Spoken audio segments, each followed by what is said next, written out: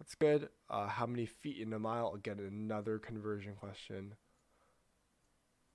Another conversion question here.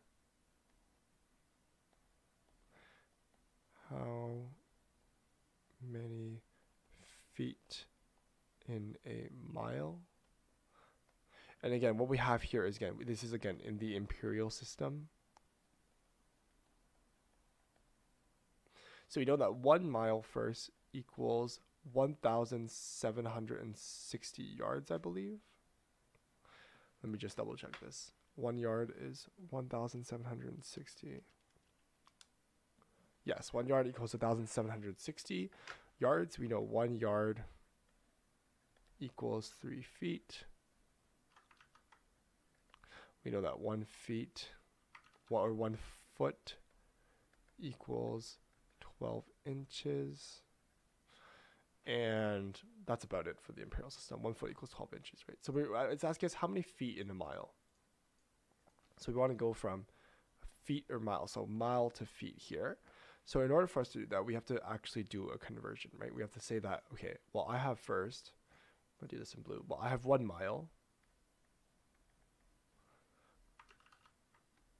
I have 1 mile. I'm going to multiply by, first I have to convert miles to yards first, right? So I'm converting miles to yards. There are 1,760 yards per 1 mile, right? And then there's 1 yard equals 3 feet, right? So I would say 1 yard over 3 feet in a yard, right? So 3 feet in 1 yard. So therefore, this would give us our answer here, right? So I have 1 mile. I'm converting 1 mile here. I'm going to convert to yards first and then convert to feet, right?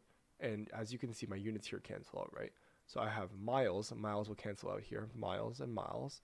Yards and yards. So I'm only left with feet here, right? Which is actually the unit I want, right? I want how many feet are in 1 mile, right? So in 1 mile, I have 1 times 1,760 times 3 here, right? So this is simply just 1,760 times 3 feet, and this number would equal, let me just do this on my calculator, 1,760 times 3 would be 5,280 feet.